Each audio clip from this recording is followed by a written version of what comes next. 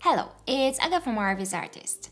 Today I want to share with you top shortcuts that every artist who uses 3ds Max should know and use.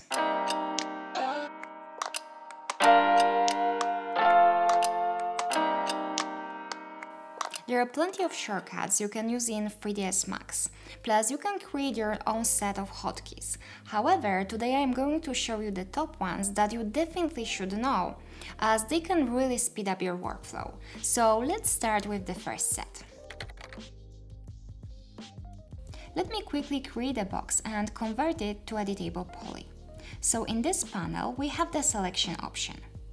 Instead of clicking it here one by one, we can use numbers going from 1 to choose each of this selection type.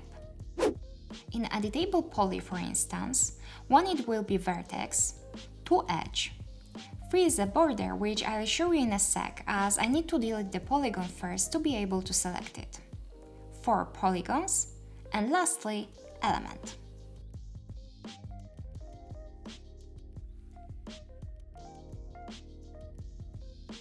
Now, it works similarly in shapes as well. You just have less options, so 1, 2, and 3. And I will show you that you can use it in meshes as well. Again, you can use the keys from 1 to 5 to choose a specific selection. I highly recommend to use it, especially if you're modeling a lot. It saves tons of time. I'm telling you, it's worth it. If you don't believe me, test it by yourself and check your timer. Now I am using the F3 shortcut to turn on or off the wireframe preview. F4 highlights the edges of the object to the preview. These are pretty handy options, and they should be the ones that you learn at the beginning when starting your journey with 3ds Max. These hotkeys help you move the objects in 3ds Max. So we have the Move option on. To rotate, click E key on your keyboard. And to scale, use the R key. And W to move the object. Easy.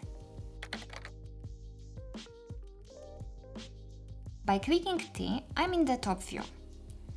The F key will take me to the front view. And finally, P key is a perspective view. Such a handy shortcut. Pretty easy. Click Z to zoom the selected objects. Another super straightforward option, but so helpful.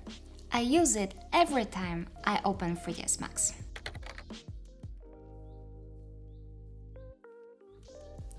Now, if you have a camera in the scene and you click C, it will take you to the camera view.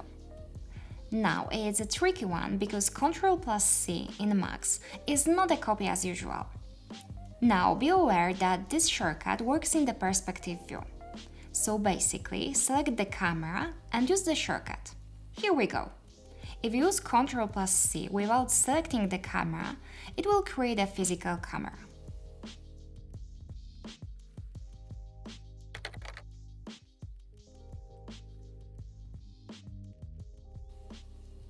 So we need to be in Editable Poly, and I use 2 key to go to the edge selection.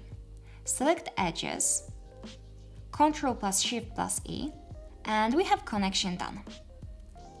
Select another edge and use Ctrl+Shift+C, and we have a chamfer option on. Go to Polys by clicking 4, and use Ctrl+Shift+B to turn on the bevel option.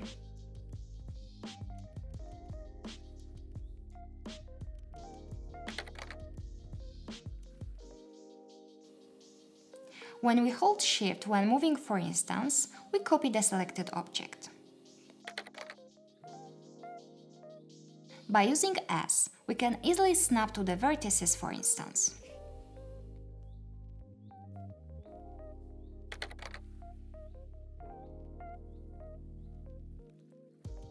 These shortcuts help a lot when you're working on a project and you want to select specific objects, or simply you don't want to see them in the viewport. Let me show you. You can use Shift+C shortcut if you don't want to have the cameras, for instance. or Shift plus L for lights. Similarly for geometry, Shift plus G, and Shift plus S for hiding or showing shapes.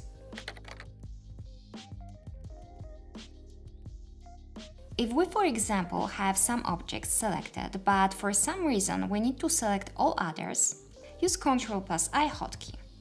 Ctrl plus A to select all, as usual in any software. Select object and use Ctrl plus V to copy it. It will be copied to the same position as an original object.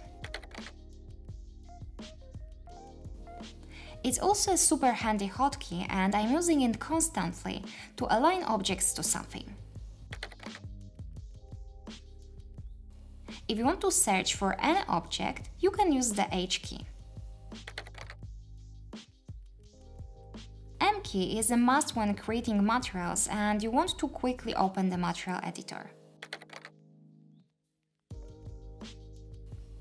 This is handy if you want an object to be transparent. It's nice to know it as it helps working in a software lots of time.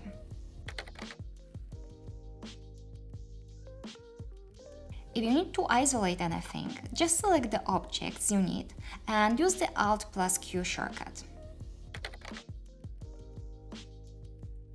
Pretty self-explanatory, so you can go back to the few viewport setup or maximize any viewport you want by selecting it and using the hotkey.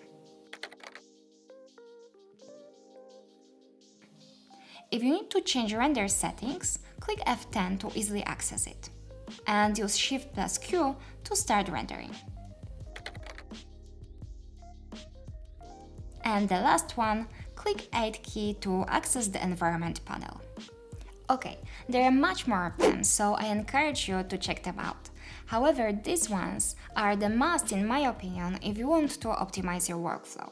If you would like to know how we optimize our workflow in 3ds Max, I'd like to encourage you to check out our optimization course. Click here to check it out on our website. Bye bye!